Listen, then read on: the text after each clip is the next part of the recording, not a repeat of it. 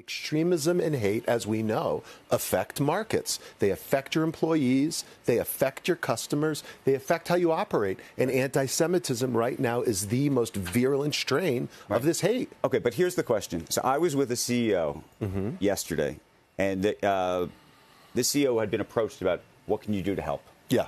What can you do to help? Yeah. And he's saying to me, well, I'm thinking about what can I do to help, but and he's Jewish, wants to help, wants to figure out what kind of pressure could be applied, but is so scared to speak out publicly or to do something even privately that could therefore become public and either offend his customer base or potentially affect his employee base. Yeah. And for some reason, this issue, which I think I would imagine shouldn't be a politically polarizing one around getting hostages back, somehow is. Explain it. I mean, look, hatred of Jews is a universal problem, and it demands a universal response. Now, look, there are bad actors who are trying to say what Israel is doing in the Middle East is the cause of anti-Semitism. But that's baloney.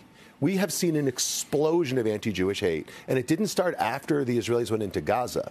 It started on October the 7th.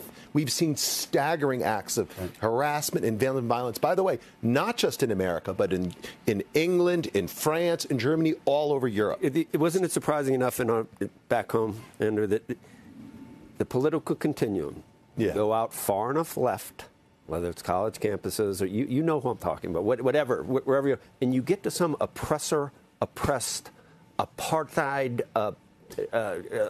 analogies, you get to that point, and in Davos, you're surprised. These are the well, wait a second. These are the biggest globalist elitists in the world. Of course, they're going to be.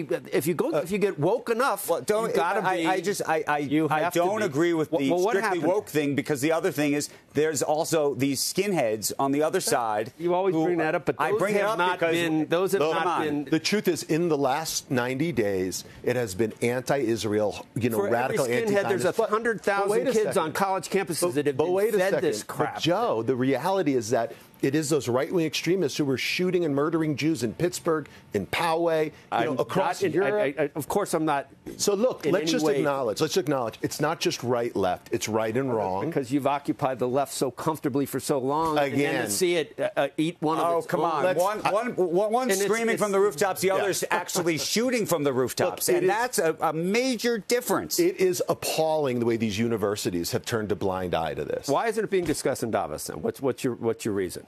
This is the panel that I'm doing. It's an oppressor oppressed. Look, like most of these CEOs are not like woke activists. They're scared. Joe? Why are they scared to talk, Andrew? They're scared to talk because they have Palestinian employees who they think are going to go after them. They have employees. Palestinian employees are not Hamas. Well, no, it actually goes to just how anti-Semitic this is the deal. The world is. That's what it's about. This is the reality, that this Hamas logic is rooted in anti-Jewish hate that plays on all these tropes that have been on for a long time.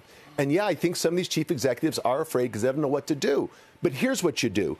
Leadership means you lead. Well, you heard Karp. And Alex is amazing. And we need more. Albert Bourla has been great. We need more executives. Now, Jeff Sonnenfeld would tell you a lot of them are doing good stuff. But being out in front like Alex is what they don't want anyone to know behind the scenes? Yeah, not enough. How much do you think it's a function of not offending, not just how many anti-Semitic people there are in the world, but a number of countries and the leaders that are here that the World Economic Forum is trying to bring here? Of course, there's lots of also, I'm told, behind-the-scenes conversations happening with the Qataris, who are probably the most powerful and influential in the discussion about getting But Russia's these not hostages allowed here back. because of Ukraine. Russia's not here. I think it's shameful. The Iranian foreign minister was here, and he didn't get pressed on this. The truth is that we have a terrible crisis right now in the Middle East. We need those hostages to come home yesterday. Today's the 104th day they've been held in captivity in these tunnels.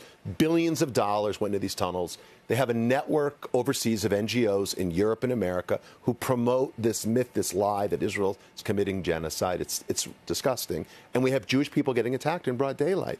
This needs to change. I want to put more of this on the agenda, and hopefully today is a start. Your Biden administration grade?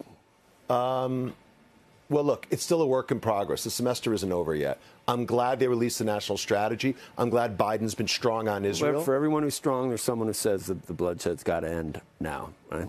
Look, let's be clear. The death of innocents is terrible. But the truth is, this started with Hamas. This can end with Hamas. If they return the hostages today, the Red Sea and what we're seeing there. Does that, the Houthis. With the Houthis attacking all these ships, does this make about it Iran. more? This is not about Palestinian nationalism. It's about Iran that wants to exert control and spread its influence. That's what this is. The Houthis flag, the Houthi flag, you know what it says?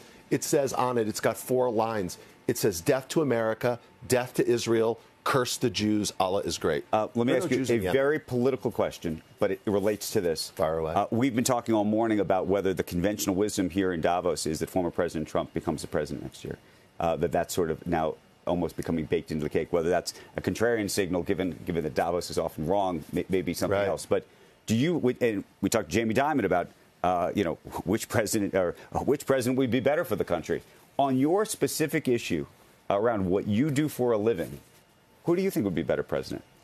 Look, President Trump did some things around Israel that were incontrovertibly good, like the Abraham Accords was an amazing achievement. Moving the embassy was very positive, and he did some things that were really bad, like welcoming white supremacists. It's a microcosm of the conversation we just had. You got the Charlottesville skinheads, but he's probably a better friend to Israel in general. Let the man answer the question. But you know, as I understand it, Biden's popularity is higher than Trump's in Israel today because he's been so good on this.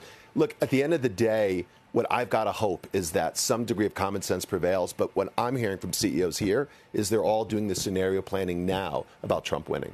That's what I've heard from several European chief executives. But what's your answer? That's why I answer, because he's not going to give you an answer. It isn't yes and no. I hope for the best and prepare for the worst. Great dodge, Jonathan. The Abraham Accords were progress. This is why the attack happened, because the Iranians wanted Hamas to break up the possibility of Israel and Saudi normalizing, which would have been, by the way, the surest bet for a peaceful resolution of the conflict in a Palestinian state. I mean, Biden's in a tough place. He's got people in his administration that are mad at how pro-Israel, and it still hasn't been pro-Israel. That's true, too. James Baker wasn't a big fan of Israel when he was the chief of staff of the White House. Let's be honest. Again, you see this on both sides, Joe, but Joe Biden has been rock solid over the last 9 years. There's good people on both sides? Well done.